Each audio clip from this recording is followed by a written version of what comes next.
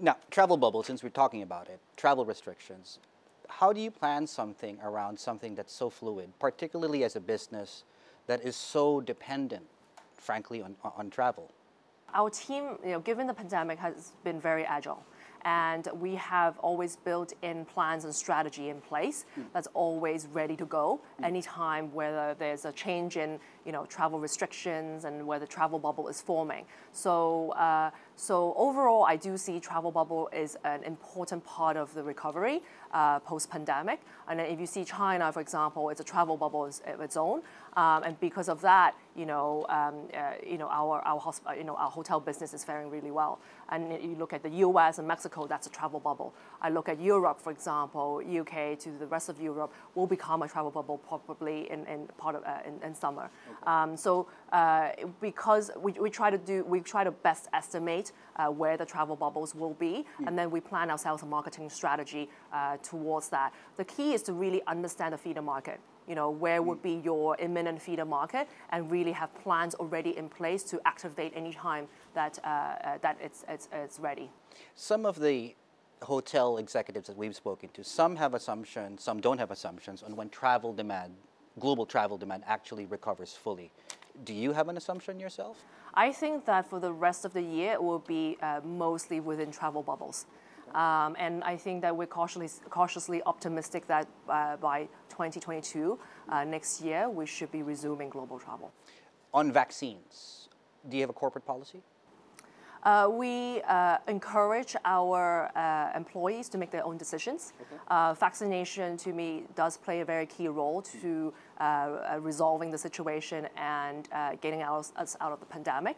But I guess vaccination is not the only thing. I think we continue to be very vigilant in terms of our health and safety protocol, our personal hygiene, and really stay vigilant in terms of our hotel standards. What I'm curious is, in terms of long-term strategy, there are not a lot of Rosewood properties in the world. Obviously, you take things very meticulously and carefully when you plan new properties. Do you have do you have a rough number in mind? Say in 5 years' time, how many Rosewood properties you would like, or do you take things really step by step? We take things step by step because we are a brand that is Rosewood as a brand is a collection. So we are not a chain hotel where it's about the number of hotels. It's more about really selecting the right location, building really quality properties, building properties that really celebrate the sense of place, and building landmark locations that will deliver amazing experiences for our customers. And in terms of roughly what criteria do you use, if you have at all any criteria? When you go about picking a city or a location, what needs to be in that city or location for it to fit maybe a long-term plan of where you want to put up a Rosewood property?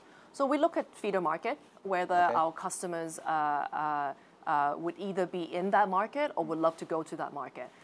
We would look at whether it's key cities around the world, key global cities, those would be expected. And then we will look at locations that are a little bit more undiscovered, a little bit more adventurous, could be, less accessible, let's say, and less expected. So, for example, we actually reached a milestone this year and finally entered into Japan with our first property there in Okinawa, in Miyakojima, and that island is beautiful. It's off Okinawa. You fly into Okinawa, take a plane over a very short ride to the island. So these are locations where our clients and our customers would love to explore. Do you have a preference in mind, or are you noticing a trend where you are seeing more growth?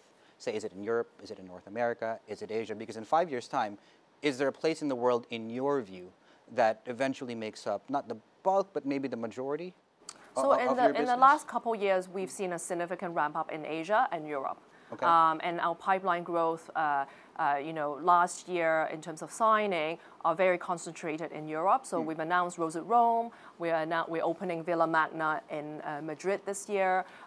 We announced Rosewood Amsterdam, for example. China is also a big focus for us. In entering into not only the first-tier cities, but the second-tier cities as well. We announced this week Rosewood Hangzhou, for example. So the China strategy continues. It's a big focus for us. In the U.S., we are entering. We just announced Mexico City, for example, as well as we're opening St. Bart's in Caribbean. South America is a focus. We're opening Sao Paulo very soon in about 9 months' time.